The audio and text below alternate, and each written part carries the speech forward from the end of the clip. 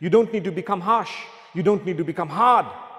Because Allah says in the Quran, فَبِمَا رَحْمَةٍ مِّنَ اللَّهِ لِنْتَ لَهُمْ وَلَوْ كُنْتَ فَظًّا غَلِيظَ الْقَلْبِ لَانْفَضُّوا مِنْ حَوْلِكَ. It is because of the mercy of Allah subhanahu wa ta'ala that you were lenient with them or upon them. You were kind to them. You were soft with them. Allah says that is the mercy of Allah. When you're soft with people, when you're kind to them, when you're lenient with them, it's a sign of the mercy of Allah upon you. And Allah says, if you were hard-hearted, if you were harsh and hard-hearted, they would have dispersed from around you. They wouldn't have listened to you. You have people who don't want to hear a message of doom.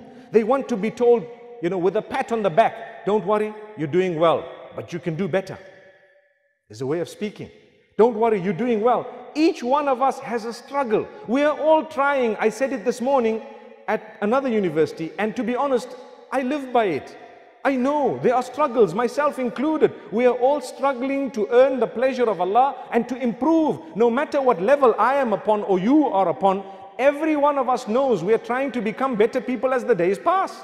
So much so that if I were to ask you today, how many of you read 5 salah a day? I'm sure I would see most of the hands, I hope.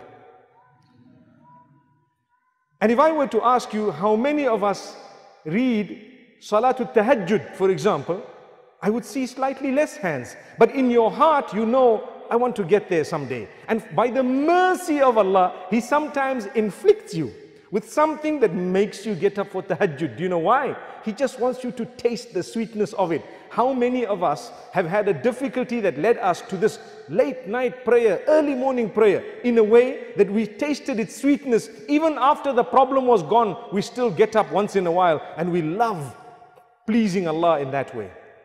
The prayer that no one's watching, that's a gift of Allah. So we all have our struggles, the sisters perhaps, with all the peer pressure, perhaps the environmental pressure in whatever way it is. You know, everything that's happening around us, the environment. Sometimes it's difficult even to dress appropriately. You know your struggles. And therefore you know that you'd like to improve this and you'd like to improve that. And perhaps I believe firmly that every one of us improves as time passes. And wherever we falter and drop, we turn back to Allah. Imagine someone coming to you and say, you know what, you're not worth it. You're still going to hell. That's it. Can you feel it burning?